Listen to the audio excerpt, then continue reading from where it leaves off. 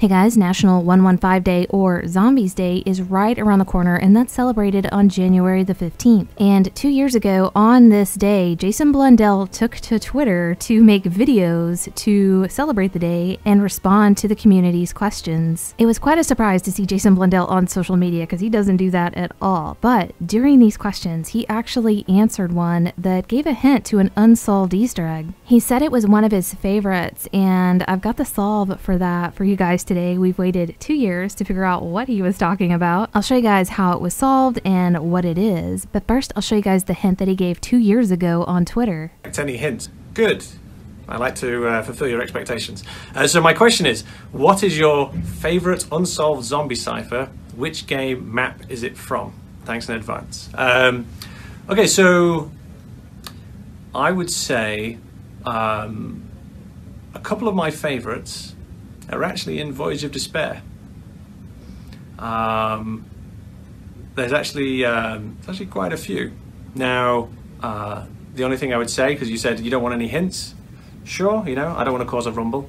So he said that it was on Voyage of Despair. It was a cipher, and that he didn't want to cause a rumble by giving it away. And all of us knew instantly that rumble meant that it was associated with the vibrations of a controller. So the obvious thing would be to do is to walk around the map and wait for the controller to vibrate that wasn't associated with anything that was going on in the environment. And I'm kind of surprised, but not surprised that this hasn't been solved yet. The way that you do this is that you don't just walk around waiting for vibration. You have to actually activate it. I was surprised to see that this was a pretty tough Easter egg and very involved and time consuming. I got lucky to run into this because I was messing with an Easter egg right next to this one. That Easter egg seems to be cut, but I'll show you guys what this one is all about. So you need to get inside the ship and go to the third class berths. And when you go down this hall right here, you can look over and look down further into the ship. And this is where the Easter egg is. So yes, as he hinted, this is an Easter egg that involves the vibration of the controller and sensing that and walking around and feeling those vibrations. All the vibrations are felt on this metal grate, and you have to activate it by slamming the hammer on it. Once you do, you're going to feel these very powerful and very noticeable vibrations that are coming from this grate, depending on which rectangle you're standing on. And this was definitely a fun one to work through, and surprising to see what kind of cipher this was. So if you go into theater mode, you can clearly see that there are separate rectangles on this platform, and there are 24 total. So there are 6 across and 4 down. And what would happen is I would walk on the platform and feel that certain rectangles were vibrating and some of the other ones were not. And then I had noticed that the pattern changed, but I couldn't figure out how it changed. And then I eventually discovered that if you step off of the metal grate, you'll feel a small vibration. That indicates that the pattern changed. Then you can step back onto this metal grid and you will feel a different pattern. The first thing I noticed pretty early on is that that bottom row never had any vibration on it. It was just those upper 3 rows. I started to carefully record the patterns that I was getting, and again, I was just getting them from these 18 rectangles right here. After I'd gotten all the patterns, and I'll show you guys all of that and how I worked it out, I wasn't sure what kind of cipher this was. I was thinking maybe it was binary because there is another binary cipher on this map. But then I was thinking, I don't think they would reuse that type of cipher twice on a map. I did a lot of Googling and come to find out this is actually Braille. And what the vibrations are doing is spelling out different letters using the Braille alphabet. After much trial and error, it showed that the starting point of where you start to read the Braille is where they have these newspapers placed on this grate. I don't know if that was intentional or not, but it is very helpful because you do get spun around down here while you're in the dark and you can't really tell which way is which. So I created a chart, printed it all out, and recorded all of the patterns. And here's an example of one of my charts. This was the very first pattern that I was able to record. I slowly walked over the entire platform, and if I felt a vibration on one of the rectangles, I would put an X. Once I got done recording all of the vibrations for this pattern, I would step off the platform, feel that small vibration, get back on it, and get a totally new pattern. And I'll show you guys how this works out. So on the very left, that's our first letter, and you can see how the X's line up with the Braille letter R. Then the next 6 rectangles line up with the Braille letter U. Then the final letter for this pattern is on the far right, and that lines up with the Braille letter N. So the very first pattern is giving us the word run. So again, I had to repeat this several times. I didn't know how long this was going to go, but it went for a pretty long time, and it took about 30 minutes to get every pattern. Here are all of the charts that I recorded, and it turned out that there were 22 separate patterns. The way that I know that it ended is that for the last pattern, I stepped off of the platform and it vibrated. And then when I stepped back onto the platform, none of the rectangles were vibrating. So it was finished at that point. So each pattern gave up to 3 letters, and sometimes it would give just 2 letters and a space. And when it's all laid out, it says, running from your former life does not erase the sins of your past. I feel like I did a pretty good job of recording the vibrations. I double checked them twice, and then it spelled these words out. There was no misspells. So I feel like, yeah, this is definitely the solve. And I guess this is just giving us more backstory to Bruno and some of the information that we learned about him from this map. There was a lot of ciphers that involved him, but it's a pretty vague cipher, but it was definitely fun to do. So yeah, almost exactly 2 years later, we're getting to find out what Jason was hinting at. But I hope you guys enjoyed this, and we'll see you next video.